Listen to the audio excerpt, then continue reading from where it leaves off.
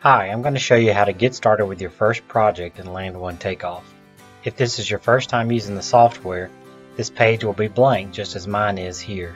And as you create more and more projects, it will begin to fill up, and those projects will be sorted by when you last worked on them, with the latest project at the top.